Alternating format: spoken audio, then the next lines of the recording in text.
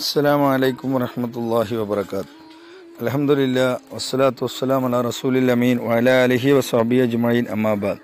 സഹോദരങ്ങളെ, സുഹൃത്തുക്കളെ, വിശുദ്ധ റമളാൻ അതിൻ്റെ അവസാനത്തെ ദിവസങ്ങളിലാണ്. ഒരു വിശ്വാസിയെ സംബന്ധിച്ചിടത്തോളം റമളാൻ കഴിഞ്ഞു പോകുമ്പോൾ പാപങ്ങൾ മായ്ക്കപ്പെടാത്തവർ വലിയ നഷ്ടക്കാരാണെന്നാണ് റസൂലുള്ളാഹി സ്വല്ലല്ലാഹു അലൈഹി വസല്ലമയുടെ ചില വാചകങ്ങൾ നമ്മെ പഠിപ്പിക്കുന്നത്. പാപങ്ങൾ മായ്ക്കപ്പെടണമെങ്കിൽ ഇസ്തിഗ്ഫാർ, പാപമോചനം തേടൽ നമ്മിൽ നിന്ന് വർദ്ധിപ്പിക്കേണ്ടതുണ്ട്. മഹാനായ അബൂ മുസ അശ്ശരി റളിയല്ലാഹു അൻഹുവിൽ നിന്ന് റിപ്പോർട്ട് ചെയ്യപ്പെടുന്ന അദ്ദേഹത്തിൻ്റെ ഒരു വാചകം ഇങ്ങനെയാണ്: കാന ലനാ അമാനാൻ, ഞങ്ങൾക്ക് രണ്ട് ആഗ്രഹങ്ങളും രണ്ട് പ്രതീക്ഷകളുമാണ് ഞങ്ങളുടെ കൂടെ ഉണ്ടായിരുന്നത്. അഹദുഹുമ, അതിലൊന്ന് നഷ്ടപ്പെട്ടു, ഒന്ന് പോയി.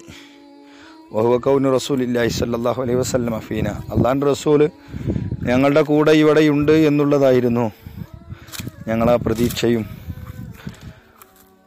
ആഗ്രഹവുമൊക്കെ. രണ്ടാമത്തത് ബഖിയൽ ഇസ്തിഗ്ഫാർ മഅന, ഇസ്തിഗ്ഫാർ ഞങ്ങളുടെ കൂടെ ബാക്കിയായി എന്നുള്ളതാണ്. അത് പോയാൽ ഫൈദാ ദഹബ ഹലക്ന, അത് നഷ്ടമായാൽ ഞങ്ങൾ നശിച്ചുപോയി എന്നുള്ളതാണ്. ഇസ്തിഗ്ഫാറിന് വലിയ പ്രാധാന്യമുണ്ട്. ഖുർആനും ഹദീസും ഒരുപാട് ആ വിഷയത്തിൽ പരാമർശിച്ച് നമുക്ക് കാണാൻ കഴിയും. ഇസ്തിഗ്ഫാറുകളുടെ കൂട്ടത്തിൽ ഈ ഇസ്തിഗ്ഫാർ ചെയ്യേണ്ട ഒരു സമയം, പാപമോചനം തേടേണ്ട ഒരു സമയം എന്ന് പറയുന്നത് യഥാർത്ഥത്തിൽ സഹരിയുടെ ടൈമാണ്. നമ്മൾ അത്താഴം കഴിക്കുന്ന ആ സമയവുമായി ബന്ധപ്പെട്ട സുബഹിയുടെ തൊട്ട് മുമ്പുള്ള സന്ദർഭമാണ്.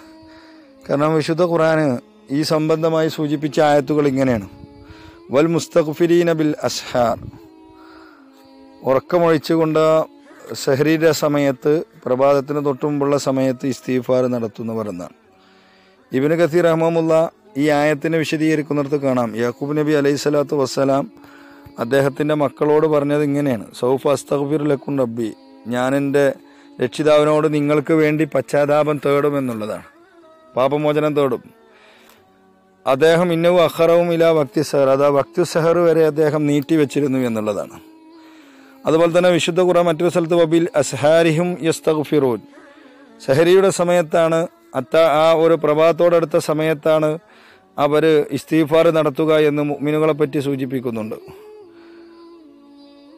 അതുകൊണ്ട് ആ ഒരു സമയത്തെ, രാത്രിയുടെ 1/6 അവസാനം, ആ ഒരു സമയത്ത് ഇസ്തിഗ്ഫാറിനെ വർദ്ധിപ്പിക്കുവാൻ നമ്മൾ പരിശ്രമിക്കണം എന്നുള്ളതാണ് പ്രത്യേകിച്ച് പറയാനുള്ളത്. അനസ് ബിൻ മാലിക് റളിയല്ലാഹു അൻഹു പറയുന്നുണ്ട്: അമർന അൻ നസ്തഗ്ഫിറ ബിസ്സഹരി 70 ഇസ്തിഗ്ഫാറ, 70 തവണയെങ്കിലും ഇസ്തിഗ്ഫാർ, പാപമോചനം തേടാൻ അല്ലാഹു ഞങ്ങളോട് കൽപ്പിക്കപ്പെട്ടിട്ടുണ്ട് എന്നുള്ളതാണ്. അപ്പോൾ പ്രിയപ്പെട്ട സഹോദരങ്ങളെ, ഇസ്തിഗ്ഫാർ, പാപമോചനം തേടുക എന്ന് പറയുന്ന, നാഥാ നീ പുറത്തു തരണം, മാപ്പാക്കണം, ഞങ്ങളുടെ പിഴവുകൾ നീ മാപ്പാക്കി തരണം, പുറത്തു തരണം എന്ന് ആവർത്തിച്ച് പറയാൻ നാം തിരഞ്ഞെടുക്കേണ്ട സമയം ആ പുലരിയോടടുത്ത സമയമാണ്. രാത്രി 1/6 സമയമാണ്.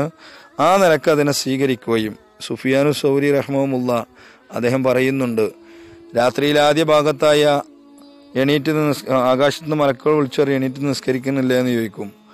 അതുപോലെ തന്നെ ഓരോ സമയത്ത് ഇങ്ങനെ വിളിക്കുന്നുണ്ട്. സെഹറിന്റെ സമയമായ ആകാശത്ത് നിന്ന് വിളിച്ചു പറയത്രേ, മുസ്തഗ്ഫിറൂൻ അയ്യുഹൽ മുസ്തഗ്ഫിറൂൻ ഐനൽ മുസ്തഗ്ഫിറൂൻ ഫയസ്തഗ്ഫിറൂൻ ഉലൈക വയഖൂമുൽ ആഖിറു ഫയുസല്ലൂൻ എന്ന് പറയുന്ന ഒരു ഭാഗം നമുക്ക് കാണാൻ കഴിയും. അവസാന സമയങ്ങളിൽ എണീറ്റ് നിന്ന് ആരുണ്ട് ഇസ്തിഗ്ഫാർ നടത്താൻ എന്ന് ചോദിച്ച് ഇസ്തിഗ്ഫാർ നിങ്ങൾക്ക് പുറത്തു തരുമെന്ന് പറഞ്ഞ് അവസാനം സുബഹിയായിട്ടും എണീക്കാത്ത ആൾക്കാരോട് പിന്നീട് ആകാശത്ത് നിന്ന് വിളിച്ചു പറയും, അത്രേ അശ്രദ്ധരായവരെ, എണീറ്റിങ്ങാണ്ട് നിങ്ങൾ വിരിപ്പുന്ന് പോയി നിസ്കരിച്ചോളി, മരണപ്പെട്ടവർ ഖബറിൽ നിന്ന് എണീറ്റ് നിന്ന് പോകുന്ന പോലെ എണീറ്റ് പോയി നിസ്കരിച്ചോളി, അതിൻ്റെ ഇടക്കൊന്ന് ഉണർന്നൂടായിരുന്നോ എന്ന് ആകാശത്ത് നിന്ന് വിളിച്ചു പറയുന്ന. അപ്പോൾ ഇസ്തിഗ്ഫാർ, പാപമോചനം തേടൽ, അത് ആ പുലരിയോടടുത്ത സമയത്ത് ചെയ്യാനും, അതിൻ്റെ അവസാന സന്ദർഭമാണ് റമദാൻ നമ്മളോട് വിട പറയുമ്പോൾ അത് നഷ്ടപ്പെട്ടു പോയ വലിയ നഷ്ടക്കാരായി നമ്മൾ മാറുമെന്ന് തിരിച്ചറിയുക. അല്ലാഹു സുബ്ഹാനഹു വ തആല പാപമോചനം തേടുന്നവരിൽ നമ്മെ ഉൾപ്പെടുത്തി അനുഗ്രഹിക്കുമാറാകട്ടെ. അസ്സലാമു അലൈക്കും വറഹ്മത്തുള്ളാഹി വബറകാതുഹു.